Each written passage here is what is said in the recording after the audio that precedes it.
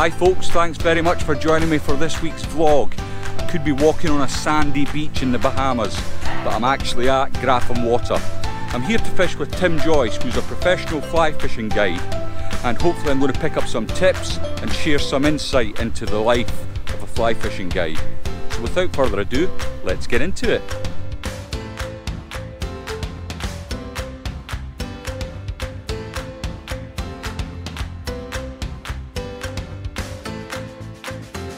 Car park now, and I've got to say I'm more than a little surprised how busy it is.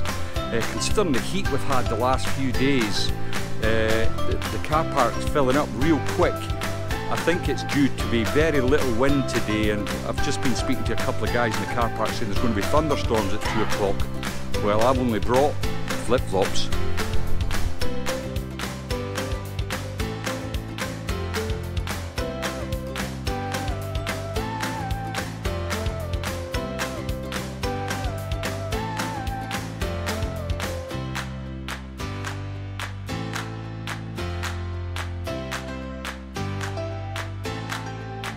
Hi, I'm joined by Tim Joyce. He's a professional fly fishing guide, and hopefully he's going to show me how to fish today on Grafham Water. This is his local venue, and before we go out on the boat and maybe go through some different tactics that he uses here and different scenarios with clients, I've got a few questions that I thought I'd pose to him. So are you ready, Tim? Go on, far away. Mastermind round. Far away. Okay, so obviously you fly fish. I know you competition fish as well, fishing for the dogs, isn't it? Absolutely, Reservoir Dogs. Great fun competition fishing. Yeah. I do it myself a bit, really enjoy it. So my first question is how did you get into fly fishing? Well, I was always a keen angler through my dad mainly.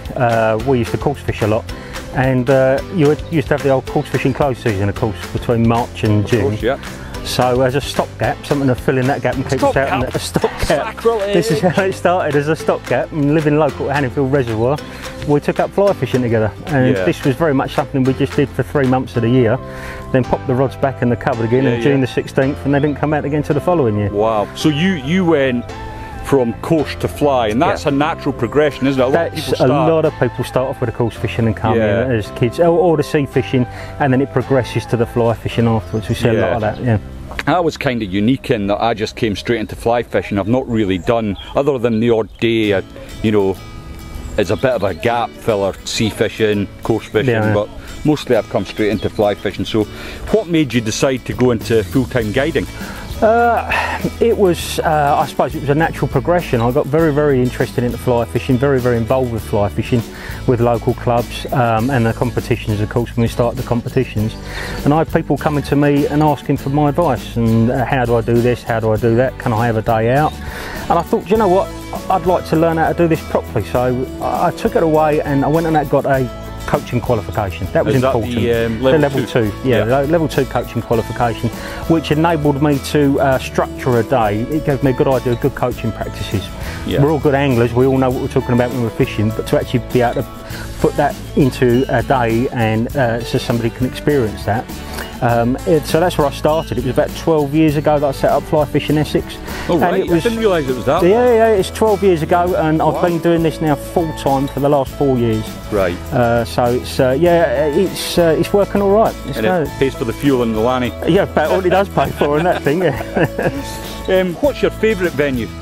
Well, now you're asking. So, small water. I've got a lovely little small water near me called Chigborough Fisheries. Yeah, I've fished Chigborough. That a lot of guys have heard about. It's the place that I do most of my coaching and teaching for beginners days and experienced days. Yeah. It's a perfect little still water, great facilities, lovely lakes, lovely people. If you're looking at big waters, well, we're here. Grafham. Grafham Reservoir. It's just, what can I say about the place? It offers everything to the visiting fly fisherman. Whether you're a dry fly angler, whether you're a lure man, whether you want to creep around the weed beds looking for big browns on popper fry and things like that, this offers it all. Yeah. What's the funniest thing that has ever happened while guiding a client? Well, we try. No swearing, please. No, I keep it clean. So we try and keep these days fun and lively all the time, so we're always laughing, we're always joking. And you're also trying to control the environment as well, to keep everything as safe and as flowing as you possibly can. So you try and keep away from too many mishaps. But we do get the occasional. Nobody's fallen under your tree. Not they haven't fallen in, but I've been in a couple of times. We've been chased by the wildlife. I did have one occasion when we turned up in the car park in Chigborough to what was going to be a day with a couple who were going to have an experience day. Met them in the car park, we started chatting away, I started going through all the fishing tackle, etc, etc. About 20 minutes we were chatting for, and the woman turned around to her husband and said, well, this is wonderful. I didn't expect the pottery day to start like this. And I sort of looked at her. They've got the wrong car park, they come in for the pottery experience up the road there at Chigborough. 20 minutes in. He was sitting there hoping he was going to wing it and get 3 days fishing, I think, but he never said anything. So yeah, it all happens when you're out fishing. Oh, brilliant. Yeah. What's your best moment in fly fishing? Obviously, the competition scene. Yeah. Would you say that it was a moment in competition fishing that was your best moment, or has there been something else, a specific fish you've caught maybe? No, I think the one that stands out for me was when I won my first cap for England. And that was on here back in 2013, and it was my first national final as well. Yeah, actually, I got my first cap here. There we are. My first go. There we go. Yeah, and that really stands out, like with you as well. That first cap. It's a bit different for you being English. Well, yeah. I got a cap and thought, well, okay. But it's something you practice for and you aim for, and when you achieve it, it means a lot. It does. That's something that really stands out. Yeah. Of course, we've all had great days that stand out. I've got fond memories of fishing with my dad on Hanningfield Reservoir, catching my first fish on Hanningfield Reservoir back in School Bay. I remember when Hanningfield was great. Oh, it was a great fishery. That was something else. That was. I'm not so sure it's as great as it used to be. It's sad the way it is gone. We won't get into that, but it's it is a real shame. Do you think there's a danger of more fisheries going down that road of any method? It's tempting. I think it's very, very tempting for fisheries to look at the turnover, to look at the footfall that these places get. But as long as you're using your fly water and you're patronising it, and it's nice and full, you can see the guys getting in the boats behind me now, and as long as the fishery remains busy as a fly fishery, I don't think they're going to look to it. They don't want to mix the fisheries up. Yeah. They don't want to, but if they have to, they will eventually do it. Well, it's a business at the end of the day. It's a business at the end of the day, and your spinner fishing can work alongside fly fishing. We experienced that at Hanningfield. Introduce bait into a fishery, you've had it. Yeah. Yeah. Yes. Worrying. It is worrying. Yeah. Do you have any advice for potential clients that are thinking about maybe booking a day with you? You know, how would they get their best out their day? What's the kind of thing that you would advise them? Talk to me. We have initial contact over the phone, okay, and email contact, and when we've decided on a day, talk to me. Tell me exactly what you want to take out from your day. Do you just want a generic guided day? Do you want to specifically work on one kind of method? Do you want to concentrate on one area in a lake? What do you want? And then take my advice on board. When I will give you a list of things to be prepared for the day. Weather-wise, bring your waterproofs along, bring your hat and glasses, pack lunch. But I don't say these things just as a routine, because you're going to need them. You have like a checklist? Yeah, we have a checklist we go through with the client. And then when you turn up, don't be afraid to tell me if it's not going the way you want it to go. Don't be afraid to say, I'd rather do this, I'd rather do that. Tim, I'll stop you there. 2 hours in, if I've not got a fish, I'll be wanting my money back. No. No guarantees for this man. Excellent. And just one more then, because I'm wary that you're desperate to get on the boat. I am myself. The cloud's coming over. What would you say to anyone wishing to become a full-time fly fishing guide? Is it a business that is viable, or is it more a lifestyle, do you think? Don't go jumping into it. Don't quit your day job and just jump into it and decide you're a guide. There's a lot of very good anglers out there, a lot of very knowledgeable anglers, but to be able to put that into a structured day and present it to a client is a completely different thing. It's a different skill set, isn't it? This isn't This isn't my day's fishing. This is your day's fishing. Yeah. I'm not being paid to come out and fish. I'm being paid to come out and make sure you have an enjoyable day. Quite commonly, I won't fish all day long. That's a very common thing for me to do, especially on the small waters. That's common for me as well. Allegedly. I'll never pick a rod up. And you've also got to know you've got to know your business model. You've got to be within reaching distance of waters that you can use, and you've got to be in an area where you're going to get regular clients, because you need to be out. Have you got a return client base? I'm very lucky. I've got a very regular client base. I've got maybe 30% of my business is a regular client base. And you built that up over I built that up over the years, and you build a relationship up with these people, with these guys, and it becomes progressive, which is great, because then you can take one method to another. We travel around the country doing fishing different lakes. I mean, some guys book me up once a week sometimes, you know, and I've got, you know, another chap who'll book me up one weekend a month. So we have 2 days together somewhere in the country, and it's like that. And of course you build up some great friendships as well. You know, I can imagine the rapport's excellent. Oh, it's brilliant. Yeah, it's great fun, and it's nice to have that. Know your business model, and you've got to keep pushing it. Yeah. You know, it's. Well, I know. I mean, obviously, I've got a YouTube channel. Yeah. But I know you've got a YouTube channel. I have. As well. Yeah, the Flyfishing Essex. What I'll do actually, folks, is I'll stick a link in the description to Tim's YouTube channel, and you should go and check that out. Brilliant. Yeah. Have a look. I did see your day on the dries. That was only 3 days ago, so hopefully with this cloud cover and what we've got today, we should be in for some action. Well, unfortunately, my dry fly rod's in Kidderminster at the moment. It's slowly working its way down the country, but I'll need to just fuddle away with a 7-weight and see how we'll be alright, we'll get you sorted on something. Anyway, thanks for taking 10 minutes out the day, mate, just to have a chat with me. No problem. And we'll get in the boats now and see how we get on. Excellent. Okay, I'm all tackled up, ready to go. Tim's waited patient for me, obviously an expert. He was tackled up in no time.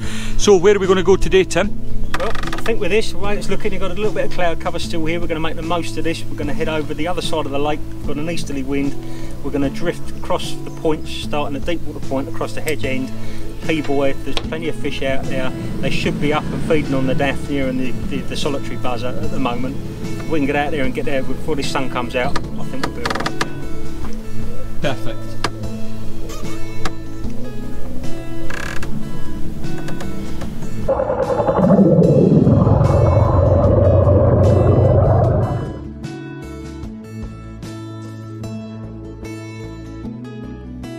Well, Tim, we've been out fishing for a little while now, and it's not the easiest of conditions. The sun's high in the sky, and it's a flat calm. We're still seeing fish on the top, and we've only had one pull for the boat. What do you think? It's tough going, eh? You couldn't have asked for worse conditions, if I'm honest. I mean, that's got to be pushing mid-20s now, and we're only at about 10:30 in the morning. Bright sunshine. I'm hoping we might get a bit of ripple come up. That could change things for us, because at the moment with this flat calm we can't move to the fish, and the fish are staying away from the boat. Very difficult. We're chopping and changing the lines between the two of us to try and keep one just right in front of us there. Look, there's a head and tail, you know, and everything about today says they're going to be deep, so we just got to keep plugging away at it. I think it's going to be one of those days when all of a sudden we'll get it like a light switch will switch on and we'll get a bit of action. And until then, I think we mentioned earlier, if we get a little bit of a ripple, it might just encourage the fish to come up and start feeding. I think it could, yeah. It's going to give the fish a bit of direction, give us a bit of direction to come over the top of them, and hopefully pull them on the feed, and we might get them even to come up on the dries again. But at the moment, we'll just keep drinking water and and chatting about fishing. Well, I was thinking about digging out my balaclava and boiler suit, because I'm cooking and blowing juices here. It's getting a bit much, isn't it? Yeah. We'll find them.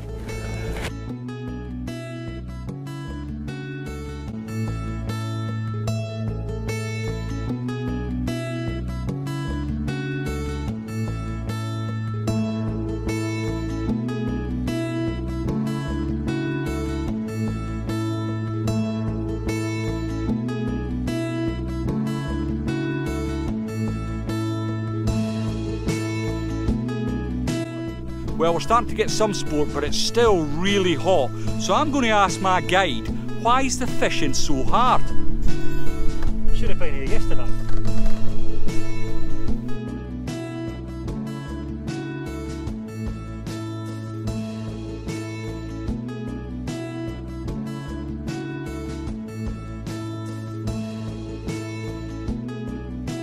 Well, I've been fishing away, I've done everything Tim's told me.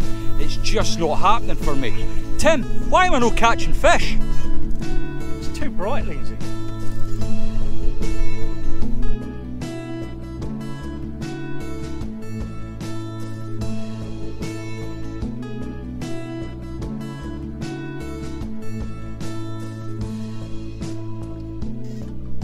Well, I've tried everything. I've used all the flies the guide's given me. I've gone to the lines that he's told me, and I'm still not getting any sport. Tim, what's happening? Trout are funny things, they are, Lindsay.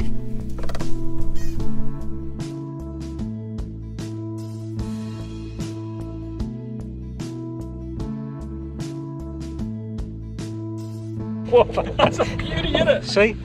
That's what you get when you get a good guide. He puts his client on a big fish, look. That's what you pay the big bucks That's what you for. pay the top.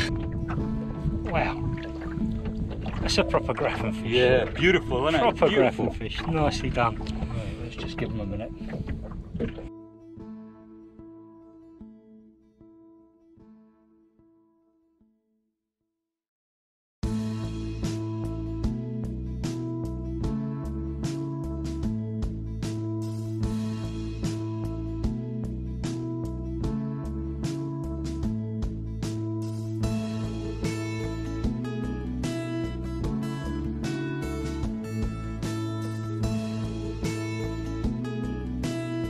The 10cm snake has made all the odds, and he's starting to rip him in. Snakes, I would not sally my line with a snake, Mr. Joyce.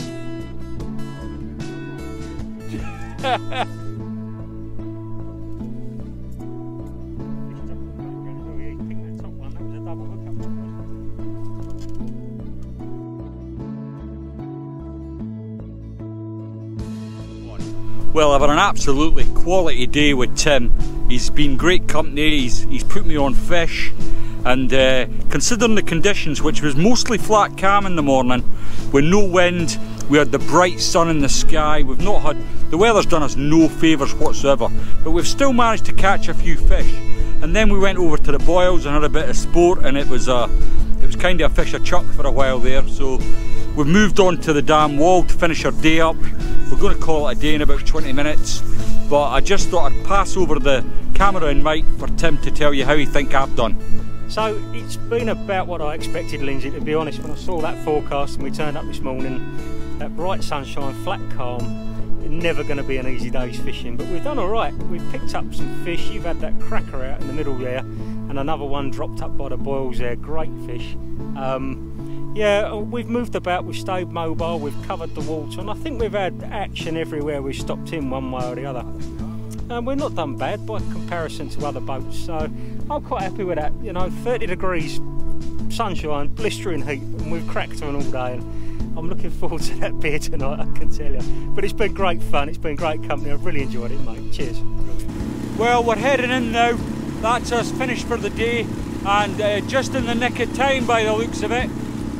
Tim's racing as fast as he can with the boat, and we're just trying to get ahead of this storm front that you can see coming in. And I dare say, if this clears the air, tomorrow this place will fish its socks off.